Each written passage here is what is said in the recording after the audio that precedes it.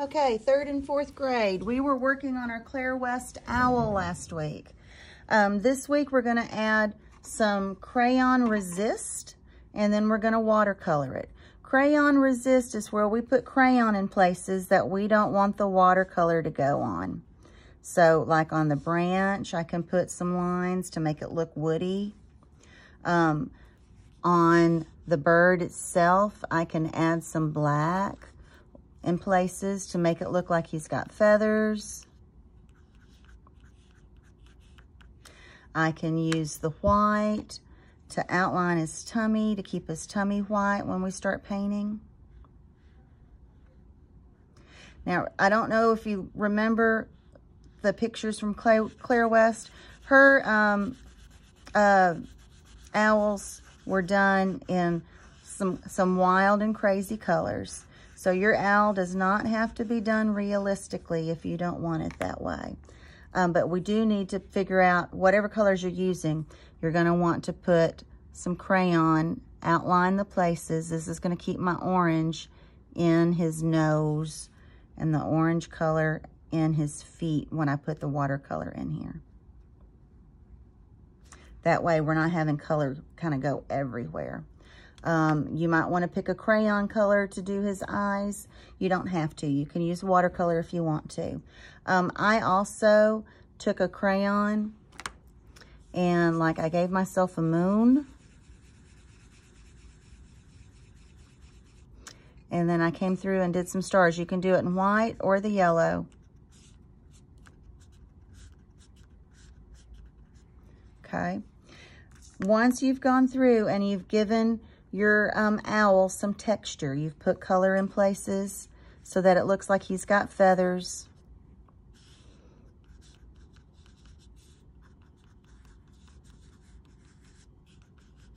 Okay, I might put some yellow here between his eyes still.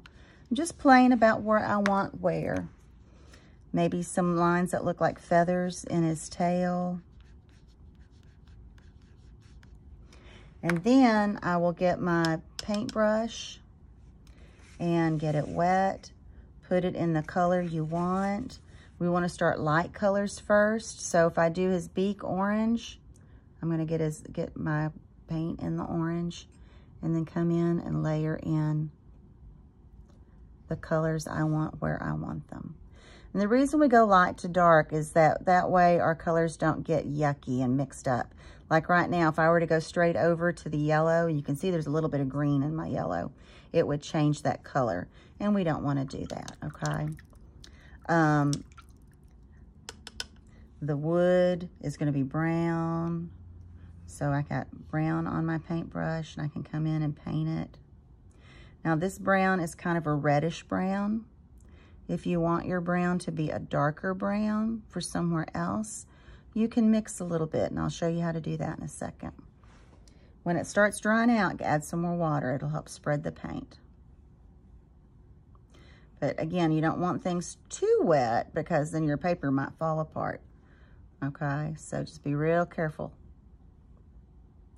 Wet enough to spread the paint, not wet enough to make your paper fall apart. All right, I'm gonna show you how to mix some colors. So brown, I want a darker brown. This brown we've already seen is a light color brown. What you're gonna do is add water to the brown. I hope this is coming up. Oh, nope, there it is. Add some water to the brown.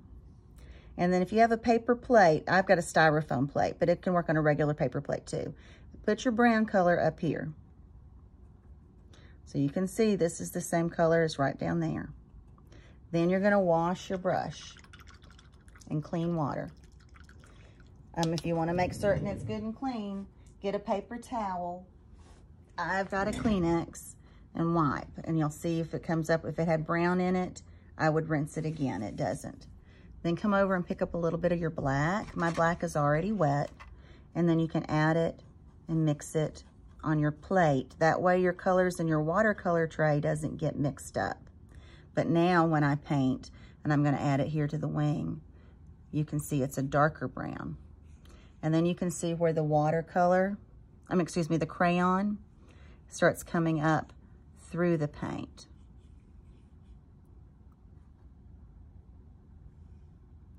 And I'll put this color wherever I want.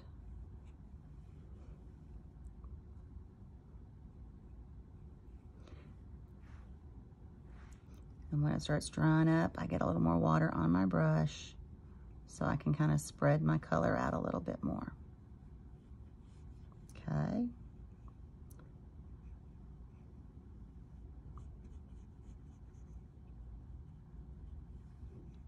And that's how you watercolor.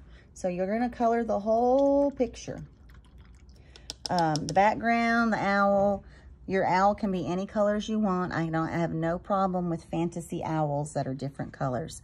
The sky though, if you want your owls come out at night. If you want your sky to look more like a nighttime sky, the blue in most of the trays is a light blue. That's not really a nighttime color. And so if you want it to look darker, I'm going to get some more on my plate. Just like I added some black to the brown, I'm going to pick up a little bit of purple and add it to my blue and mix it. And that's going to change it to a different blue. And if you like that blue, you can use it. I'm going to use a little bit over here so you can see what it looks like on the paper. But it still doesn't look nighttimey to me. So if I want mine to look a little more nighttimey, at this point, I'd come over and I would add a little bit black and mix just a dab of black to it. And then when I use it, you can see it's even a more dark color. If I put it on my moon, it's going to darken my moon down. Now it kind of looks like there's a cloud going over my moon. If I did too much, like I did here, and I don't like it, I can get my paper towel and come over and wipe some of it off.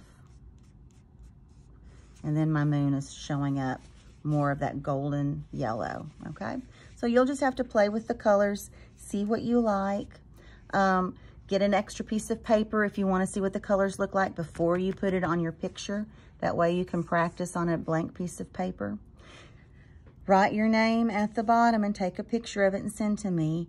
3rd grade, this picture is going to be, and here's another version that's almost done. This picture is going to be your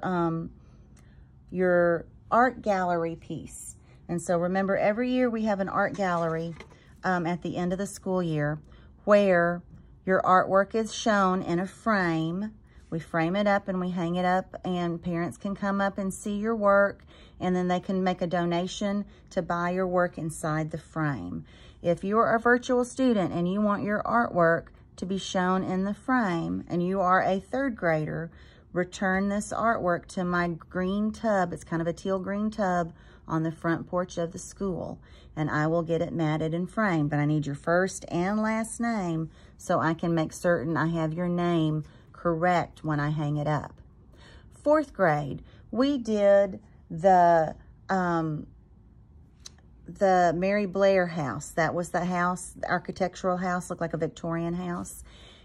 Same with you. That's what needs to be returned to me so I can frame it and put it in the art show. So again, 4th grade, on your Mary Blair house, write your name at the bottom, first and last.